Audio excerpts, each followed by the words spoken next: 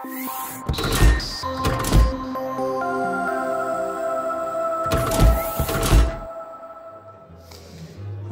think I met Bill 3 years ago. It was on a conference, an automotive logistic conference, and Bill made a very impressive presentation.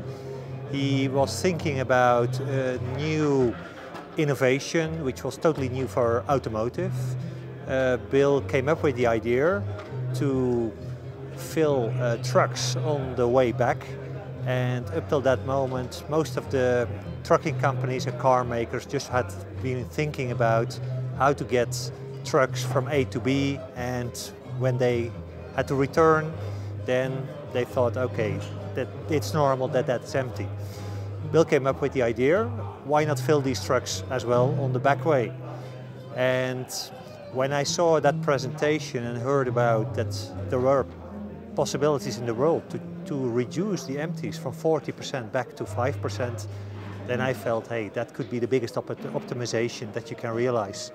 And you know, my background, I work for the company Inform, and Inform specializes in optimization.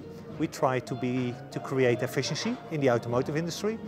We think about how to create efficiency in inbound logistics, in outbound logistics, and we help typically companies with finding maybe 10% extra efficiency.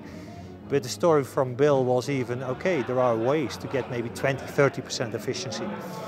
And also the panel at that moment, they mentioned, hey, if this innovation breaks through, this could be the biggest innovation in automotive logistics in the coming 10 years.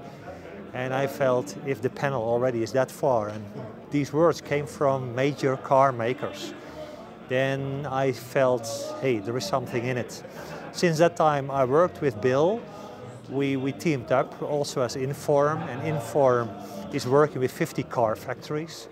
We help 12,000 trucks a day to get at the right time into the factory. We also help companies like Ford, Toyota, Volkswagen to be more clever in how they distribute the cars. And we also feel it would be great if we can bring inbound and outbound together. But let's say the missing link that we still see there is also the hardware, the right trailer who could make that work.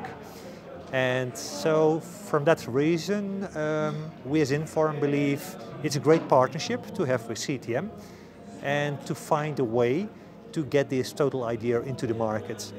And it's a hard time, I think, to convince everyone, but we see that at least 5–6 car makers see the light, and it's just a matter of time that this really will break through.